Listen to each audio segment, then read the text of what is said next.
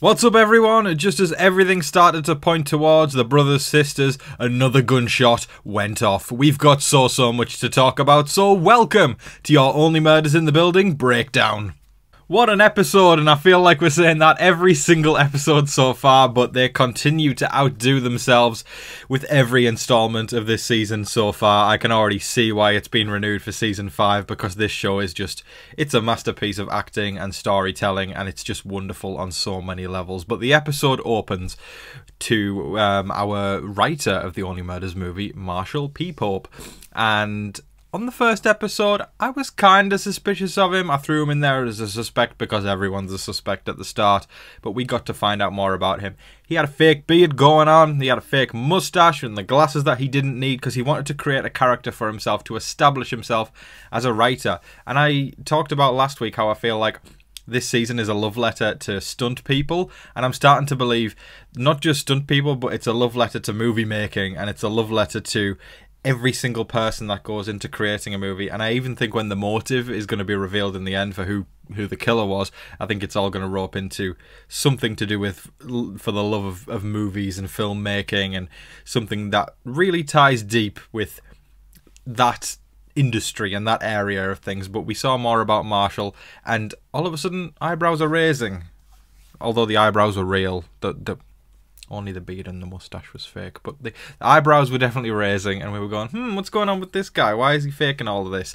But as the episode kind of went on and Marshall got to hang out with the gang, and he almost seemed relieved that he was a suspect. He cares more about his writing than he does being found as a suspect.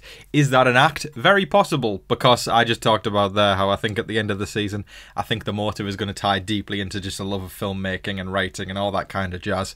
So it could be an act. Personally, call me naive, but he seems like a nice guy. I'm not gonna lie. He seems friendly, he seems kind, he seemed lovable, likable, almost in a way felt sorry for him. He just seems like he wants to make his mark, his footprint almost. See what I did there?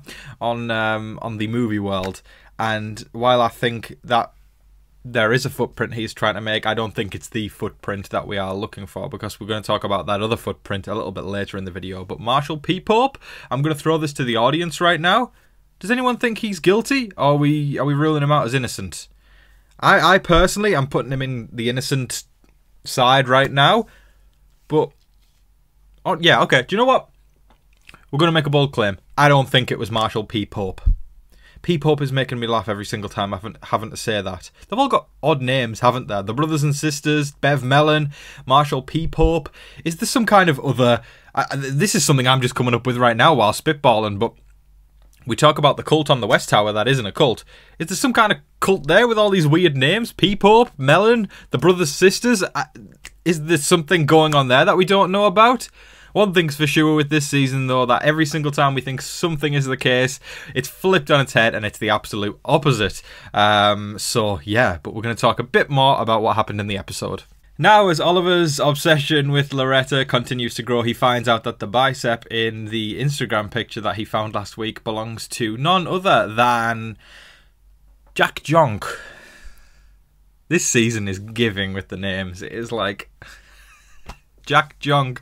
But anyways, Detective Williams was like, yeah, I know Jack Jonk. He used to be an ex-athlete. You know, he's got big arms, big legs, and then they were stopped right before they got there.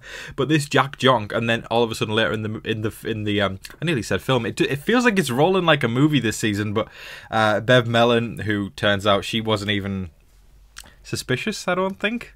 Maybe this show's just really good at making us think that somebody isn't the suspect, but she obviously held the gun at them at the start, but she didn't realise it was them.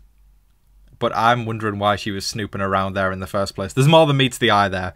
Bev Mellon is more suspect than Marshall P. Pope, but I did say last week I don't think she's the killer because I don't think they put that out there, but now I'm second guessing myself, which is how this show works so brilliantly. But I don't know. Bev Mellon said... she used it as a noun and a verb. Jack Jonk. Jack Jonk. Jonked the jonk of... it was something ridiculous like that.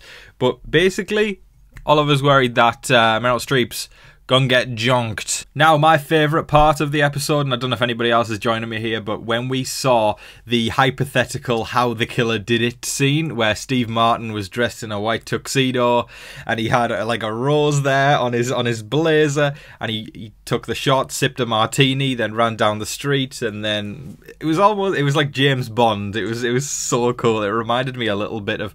This is an older one, and I know some of my older viewers will get this, but there's a movie called Dirty Rotten Scoundrels that Steve Martin starred in with Michael Caine back in the day, and it almost reminded me a little bit of that in a weird way, but it was so cool. That was my favourite scene, and we did him hypothetically running over to the apartment, bagging up the body, then taking the body downstairs, then putting it in the incinerator, causing the power surge, the lights come back on, and then that's how it happened in 12 minutes. And then they realised that if somebody was to do that in 12 minutes, one person to do that in 12 minutes, they would have to be in peak physical condition. Could we be looking at a Jack Jonk type? Did Jack Jonk use his jonk to help jonk to jonk Saz off, then jonk Saz into the body bag, then jonk Saz into the incinerator, all while jonking his Jack Jonk, and then he jonked off back to LA? Jonk? No, I don't think Jack Jonk did it, but it was basically the point that if they were able to do that in that amount of time, they would have to be in seriously fit condition. So then as we got towards the end of the movie, I keep saying it's a movie, it really is rolling like a movie, which it means the producers are doing their job correctly and the writers, because it feels like such a special season, doesn't it? But as we got towards the end of the episode, we had this photo shoot of all the Olivers, all the Charleses, all of the Mabels. So we had, of course, our normal trio, plus Eva Longoria, Zach Galifianakis, Eugene Levy, plus the two stunt doubles for Charles and Mabel. And then we had Ben Glenroy's stunt double, Glenn Stubbins. What, there's so many layers. Glenn Stubbins stepped in as Oliver's stunt double. And they were there for a photo shoot. Now, just as they were there for that photo shoot, we saw that Eva Longoria had these sticky pads that go on the floor, and the trio wanted to use this, or Mabel wanted to use this as a way to figure out the footprint that was on the balcony out of the Dudenoff's apartment, out of the killer's nest. If any of the people on the show, or who were working on the movie, their footprint matched with that. And it did. Because they lowered everything down. Because Bev Mellon had said at the beginning of the episode, she had said, I'm not the killer, I didn't kill Saz, but I do think somebody on the movie is. And that makes me still believe she's innocent. I really do. I think there's something more than meets the eye with Bev Mellon, like, that we're going to find out. But if she wanted to get away with murder, I don't think she would have brought the investigation to the movie set. Actually saying, you know, I think there's somebody on my movie that killed Saz, or that had something to do with it. If she wanted to get away with it, she wouldn't bring attention to her movie. She would have just been like, she would have thought of something else, you know, or it would have pointed towards her. I genuinely believe that she is innocent. I do. But we found that the footprint belonged to none other than Tawney Brothers. We have been talking about this for weeks. There's that infamous screenshot from the trailer that's going around where we kind of just saw a 70s-esque suit with a sniper, and they all...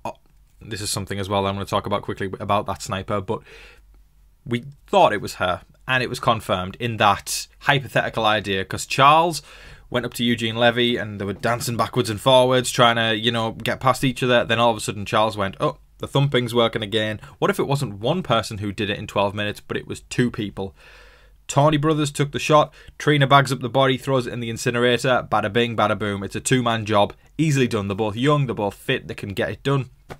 And then all of a sudden, yes, the boot did match Tawney Brothers. But we had a very, very odd ending. I will say, before we talk about the ending and who got shot, I did notice when earlier they were in the top floor of the Arconia in the penthouse suite and there was a tall box. It looked like almost just something that would be a movie production box. The sniper was in that. I have no doubt in my mind. When they initially went upstairs, and my dog agrees because he's barking right now, when they went upstairs to the penthouse, Trina and Tawney Brothers were leaning over this box where it could easily just be scaffolding from a movie, or it could be anything else that, you know, you could speculate, but it's the sniper. That's my money is on the sniper was in that box. And that leads me on to the next bit, and we talk about who got shot. Now, with that killer ending of the episode with the cliffhanger, a lot of people are starting to theorise who got shot, because the screen obviously went off, we didn't get to see, but a gunshot was heard, and then we heard Howard saying, "Oh my god, they've been shot." Who was it? I've seen so many theories already. I mean, one that's a lot of people are talking about is the idea of that Tawny actually shot her sister. I mean, I'm trying to make sense in my head of how that would... What's the motive?